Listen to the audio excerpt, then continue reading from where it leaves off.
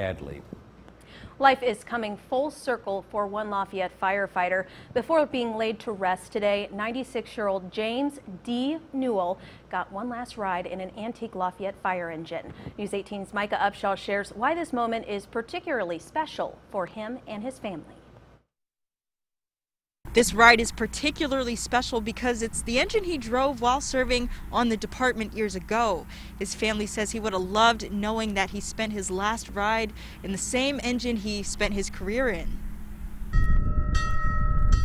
About 2 months ago, I called Richard Doyle, who's a fire chief and a friend of mine, and I just simply asked, would it be possible to have a fire truck in the procession when he dies? And he said, no problem, we're glad to do it. So I told that to my dad, and he was tickled that he'd have that. What Newell didn't know is that his casket would be riding in the same engine he drove while serving as a Lafayette firefighter for nearly 22 years. I think Dad is the last person to have driven that truck in the course of duty.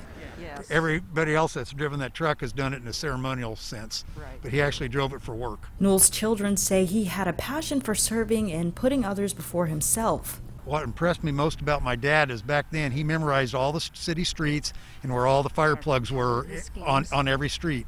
And those extra seconds of getting to a fire could be very valuable, and he had them all memorized, and this is before Google Maps and anything else. Beyond his firefighting days, the family is also remembering how he was off duty. Kind, caring, generous, compassionate, loving. Huge Cub fan. Go Cubs Go was his favorite song because they play it when they win.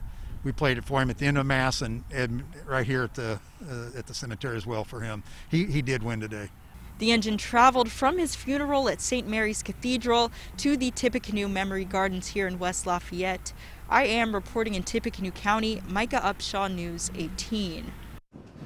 Well, Purdue University